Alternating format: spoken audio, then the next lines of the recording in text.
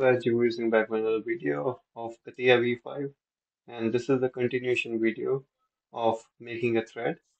So in previous video I showed you how to make the helix, and in this video I will show you how to make a sketch on thread, or I would say sketch, which is basically the profile of the thread, which is going to go and propagate all through the helix that we made.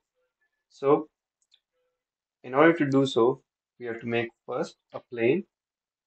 We go to plane, we can simply click on the profile, which is the helix, and it's asking us for a point as well, a reference point to actually start the sketch on. So I'm going to use the same point that I used to make the helix.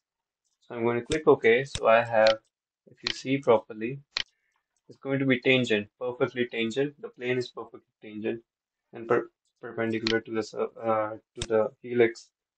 So if I make any particular sketch on this plane, it means that it's going to be following all the way through perfectly.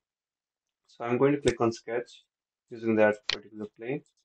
So I'm just going to make any random thread profile. Doesn't need to be accurate. I just prefer using any sort of trapezium shape because that's what I've seen most of the profiles look like to make a thread.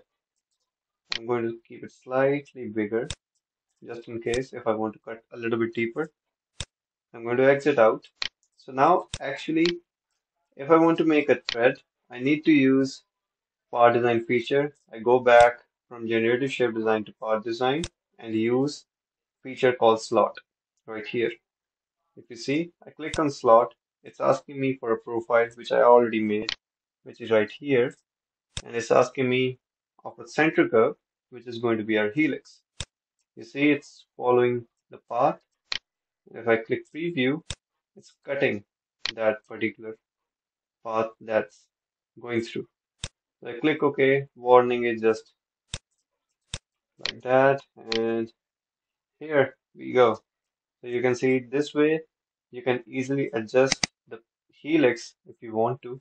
You can reduce the helix, alright, if you want to simply change the pitch, and you can reduce. And similarly, if you have control of the sketch of the slot, you can increase the depth or decrease the depth or increase the width or whichever way you like it, right? So it's going to have a direct effect on the depth and also on the width of the thread, and that's how you actually make a thread in Catia V5. So that's pretty much it. Thank you so much for watching. In this video, we covered how to make a slot and also how to make threads in Catia. Take it easy and bye.